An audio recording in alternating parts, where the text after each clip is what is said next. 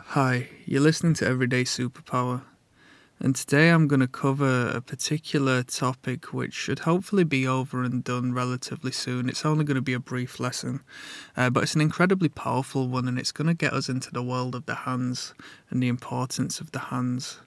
Okay, so the lesson today is going to be in regards to having your hands on show versus having your hands concealed, and what effect that might have on the world around you, okay?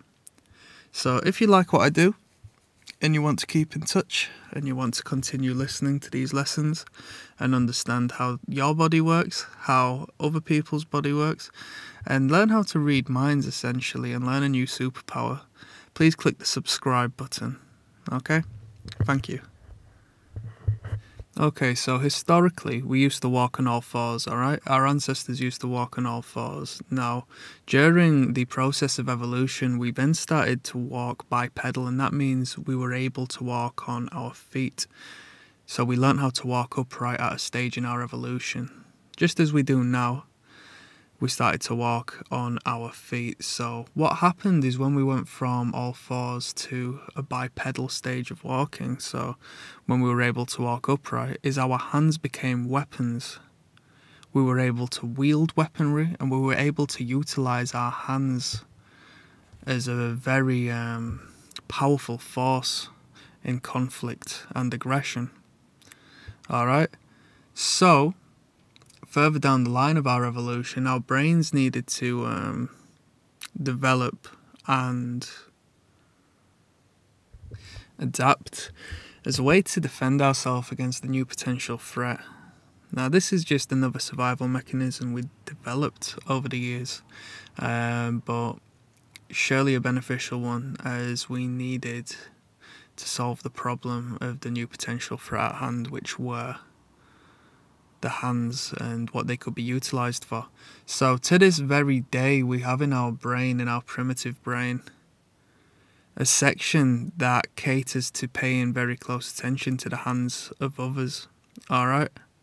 Which links into so many really important and interesting facts regarding the hands and how we treat them, which I'm going to have to throw in a whole bunch of new videos because I won't be able to cover everything right now.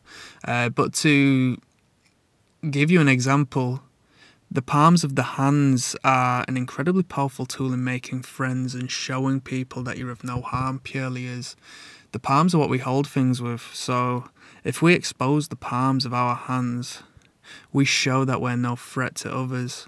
And that's why the wave is such a popular form of greeting. If you wave to someone, it's purely friendly. Why wouldn't it be friendly? You're not holding any weaponry. You haven't got a clenched fist. You're exposing the palm of your hands to say, I'm safe and I am not in any way aggressive towards you. Okay?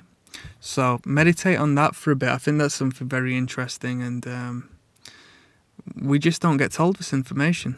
So if you look at great public speakers, what they tend to do is they tend to illustrate their words and what they're saying with their hands to really drive it in, because they know that we are paying attention to the hands as well as hearing the words, alright? So they utilize that body language in our primitive hardwiring as a source of good to build rapport and build a better connection, and we can do that. So if you were to go for a job interview, or if you have someone in particular you want to please, make it your best interest to expose your hands in clear view throughout your conversation for a start.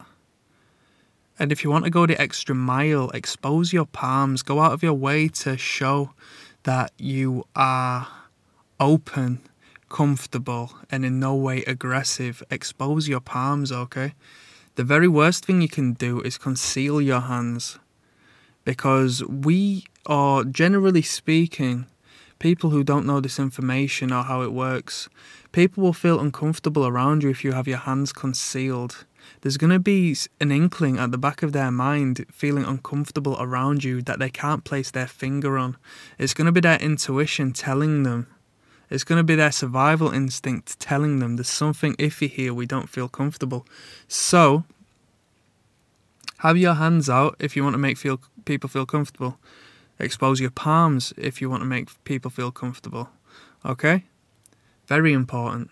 Very important indeed. When you're speaking to an individual and their hands go in their pockets in regards to a particular thought they've had or the topic of conversation has changed, that's a sign that the individual's got defensive and has pulled back, alright? So it's not a great position to be communicating in. You want the hands out, you want the palms exposed, and it's very, very important, okay?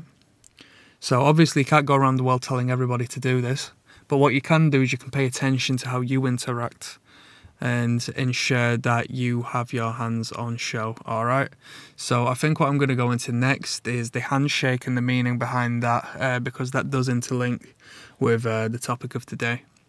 But as of always, thank you very much for showing me your attention and care. I do really appreciate it. Drop me a subscribe, keep in touch, keep following the videos. I assure you, you are going to learn some incredibly beneficial and applicable information, broadly applicable to this world we live in.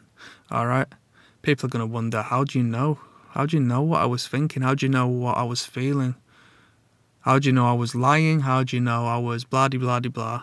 Alright, so if you want to be that person who can read minds, click subscribe, keep in touch. That's everyday superpower. Signing out. Goodbye.